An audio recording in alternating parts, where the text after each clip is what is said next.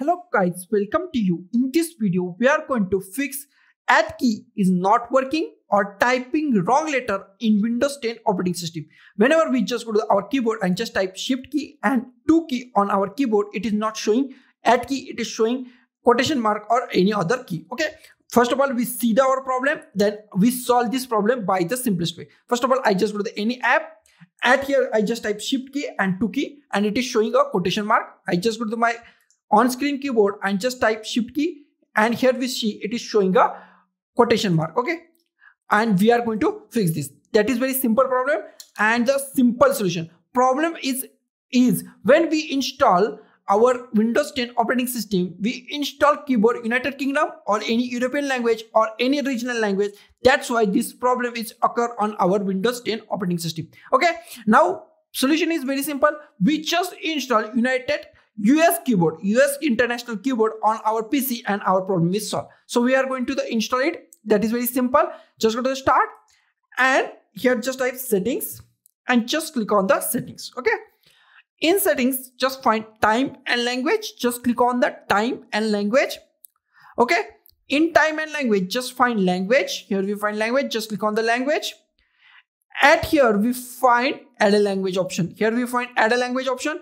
Here we find our keyboards, our all keyboard. If you install multiple keyboards, then multiple keyboard is appear at here. Okay, I just install English United States or English United Kingdom, so it is showing me English United Kingdom. And we are just go to the add a language. Okay, now here just type English and just scroll down, and at the bottom we find English United States. Just click on the English United States and just click on the next. Go with the default settings and just click on the install. Now it is install our new keyboard. At here we find it is installing our new keyboard. It takes 1 or 2 minutes depending on the speed of our internet. So be patient and wait for some time. Now our keyboard is successfully installed on our Windows 10 operating system. If you want to go to up this keyboard as a default keyboard, then just click at here on keyboard and just go with this up arrow. Okay, and here we find on your taskbar we find our keyboard. Here we find our keyboard is docked.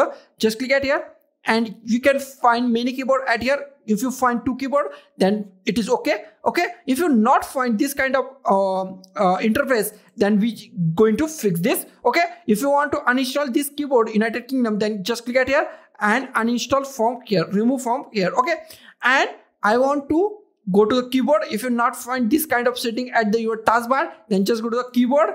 Here just go with this kind of default settings and just go to the language bar options.